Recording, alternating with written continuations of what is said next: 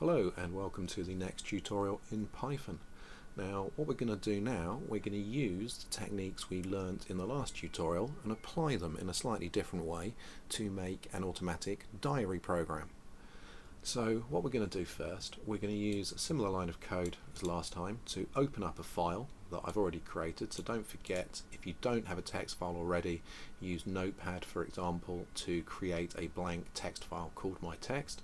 And remember to save this text file in the same location, the same folder as your code is going to be saved in, just so that Python can find it and write to it. So open up in append mode. We then make a variable and set it equal to y. Now this is going to be used for the while loop. So we start writing our while loop. We go while the contents of the variable keep going are equal to y, and of course it is because we've just set it up here. Run the code that's indented inside the loop. So first we ask the person using it what's on their mind. Seems sensible as it's a diary program. The user can enter in whatever's on their mind and it will store it into the variable I've called diary. Next we write the contents of that variable to our text file. We then also write a \n to make sure that each entry is put onto a new line in the text file.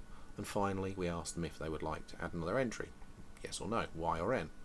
Now if they enter in y, keep going then still contains y, so the while loop remains true because it's y, and they'll be asked again what's on their mind. They can make a new diary entry. Now finally, when the person wants to stop writing diary entries for the day, they can type in anything else but y. This then becomes untrue and the while loop ends. The file closes.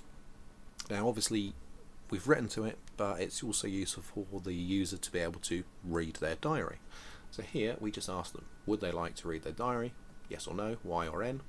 We save whatever they've chosen into a variable that I've called option, and we check. If there's a letter y in the variable option, well then we open the text file using read mode, R, and we read the contents of the file into a variable called var, and then we simply print that to the screen.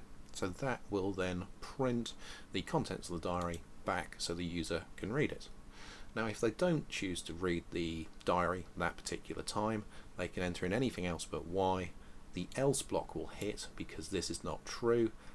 The code will print goodbye to the screen, and then idle will quit. So there you have it, a quick and easy diary program made from what we learnt last time, with the addition of a while loop and an if statement to give somebody the choice to read their diary or not. So let's have a look at it. Here we go. So what's in your mind? Feeling good? Would I like to add another entry? Yeah, why not? And still feeling good.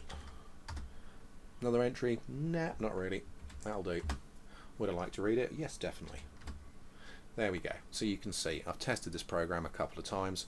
You can see it's actually printing back to the screen everything I've entered, including my typo. Whoops. But the program is working just as intended. So have a go at this. Make yourself a little program which will do the same, and then if you would like to, what you could do is perhaps change it around a little bit.